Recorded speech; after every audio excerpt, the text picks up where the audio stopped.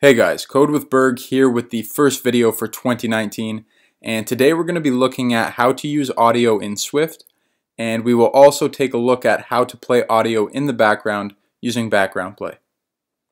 So to get started, make sure that you have Xcode open and select Create a new Xcode project. Then we'll use a single view app, hit Next. I'll just use AudioPlayer as the product name. We'll hit Next again. And you can uncheck this and then hit Create.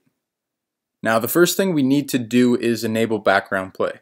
To do this, we need to go to the Capabilities folder, then down to Background Modes, make sure it's on, and then select the Audio, AirPlay, and Picture-in-Picture to add it to the info.plist file. Now that we're done that, we can go to the main.storyboard and build our user interface. All we're going to need for this app is a play and pause button. So just head over to the objects library right here, and we'll click and drag two buttons onto the view. And then once that's done, just double click on either of the buttons to change the name. We'll make one of them play and one of them pause. And I'm also going to make these slightly bigger by opening the Attributes Inspector and adjusting the font.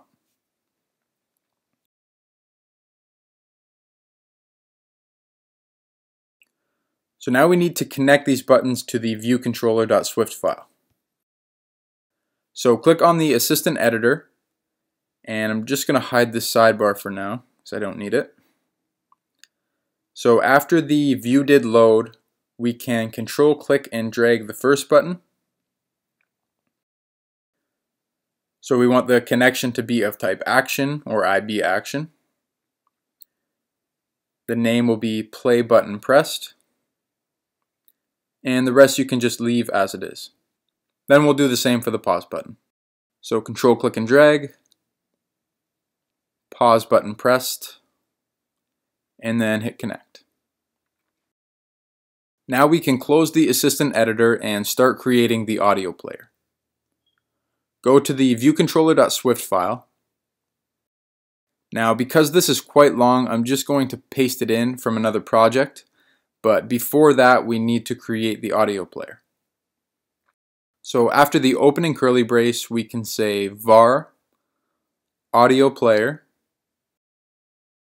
equals AV audio player, and then open and close brackets. And now after the super.view did load, we can add this code. You can just ignore these error messages for now because we'll fix those in just a minute. So next we need an audio file to use. So I'm just going to drag an MP3 file into the audio player file here.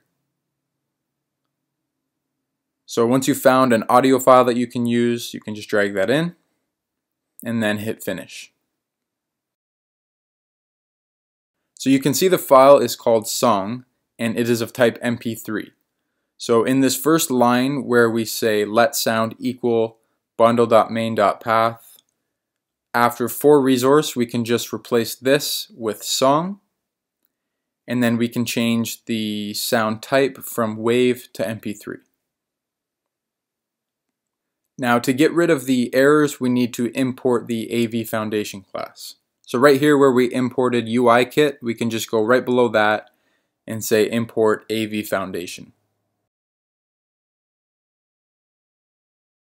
And you can see that fixed all the errors. So now that we have our sound file, we set up the audio player using this do catch block. So we say audio player equals try AV audio player, contents of URL, file URL with path, and then sound. And this sound is the sound that we created right up here. Then we say try AV audio session dot shared instance. And this is a shared instance with the device.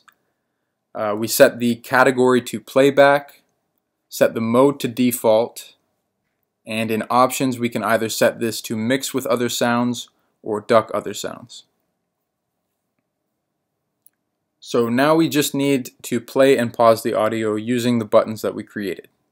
So let's go back down here to where we created the two buttons, and then inside of play button pressed we can say audio player.play, and then open and close brackets. And in the pause button press function, we can say AudioPlayer.pause, and then open and close brackets again. And that's it. So let's select a target device. I'm just going to use the iPhone XR since it's already set up that way. And then you can just hit run. As long as you don't have any errors in your code, it should run no problem. But if you do run into any errors, you can just drop a comment down below and I'll see if I can help you out with those.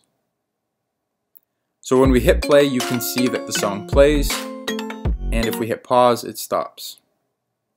And if we exit the app while the song is playing, it will continue to run in the background. So that wraps up the video. I hope you found it helpful, and if you did, make sure to smash that like button. And if you want to see more videos like this, then be sure to subscribe to the channel. Thank you for watching, and I'll see you in the next one.